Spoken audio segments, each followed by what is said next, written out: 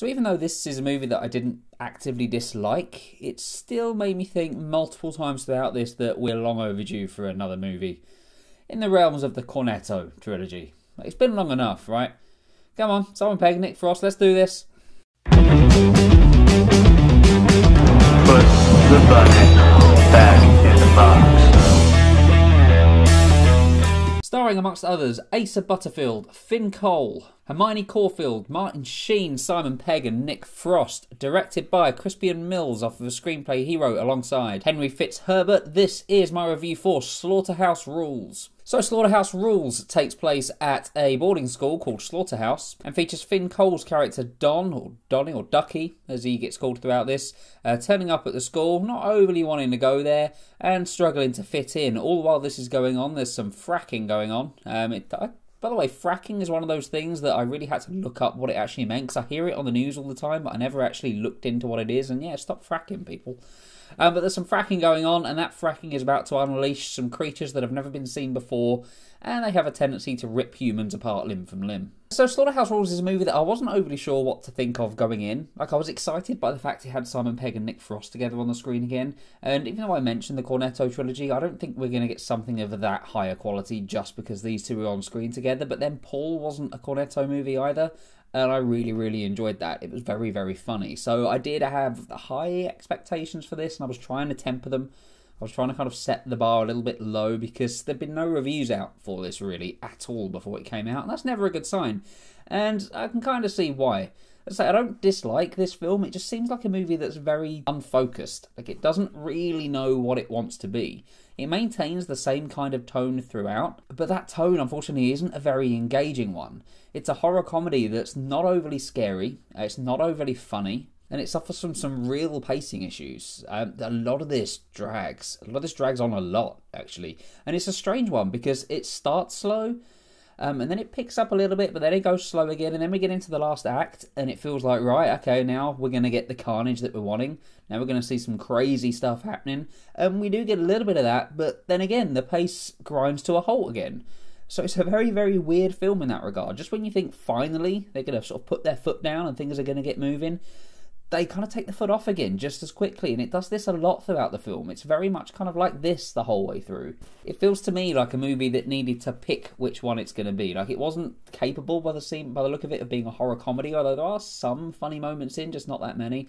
And again, there are a few jumpy moments, but not that many. But I feel it would have been so much better if it had just gone full-on horror or full-on comedy. Just picked one of those things and really made that the focus. And it is a shame because there's a lot in this to like, actually, particularly when it comes to the cast. Simon Pegg is great in this one. He's in a relationship with Margot Robbie, but he doesn't get to act with her on screen. So, yeah, you can imagine how annoyed Simon Pegg must be about that one. But Nick Frost is great as well. Martin Sheen is hilarious in this one. And I like some of the core cast of the kids as well. Asa Butterfield, like, his character actually has some depth in this one. I was surprised that they didn't just make everybody generic. Quite a few of them are, but his character in particular, there's more to him. There's layers. There's a mystery that we find out as it goes on, and the resolve of that is actually fairly touching. So that surprised me. Finn Cole is really good. Like, he's solid in this one. He's very much the fish out of water at this school. He doesn't feel like he belongs there, and to be fair, he probably doesn't, but he kind of earns his place as he goes along. But yeah, solid performance by him. Hermione Caulfield is great as well. Really, really enjoyed her on this. But everybody else kind of feels a bit generic and bland. There's a villainous character that just seems so over the top that you can't really take him seriously.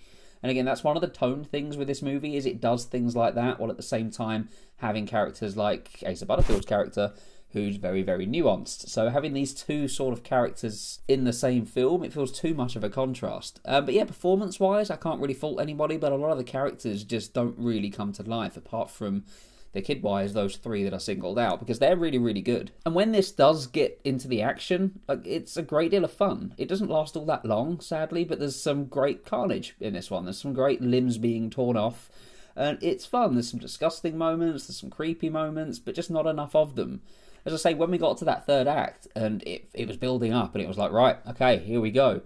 It didn't last all that long at all. It moved on to something else, and it's just a shame, because after sitting through how long it took us to get to that point, it kind of felt like the audience was owed it. Like, we were there on Halloween night to watch this. We were owed some pure horror violence, and yeah, we only got sort of touches of it. We didn't get anywhere near as much as we should have done. For a film that's called Slaughterhouse Rulez, needed to be a little bit more slaughter, I think. As I say, it's not a movie that I didn't enjoy. It's not a movie that I actively dislike. There's several moments of it, several key elements that I did really enjoy. And the good bits in it are just good enough to pull it above being an average film. So it's an average to good kind of movie. I'm going to give Slaughterhouse Rulez a 6 out of 10. Have you seen Slaughterhouse Rulez? If so, let me know what you think about it in the comments below. A look out for more reviews coming soon. There's quite a few coming out. Nutcracker, Overlord, Widows as well is on the way. So yeah, quite a few movies to review over the next sort of 7 days.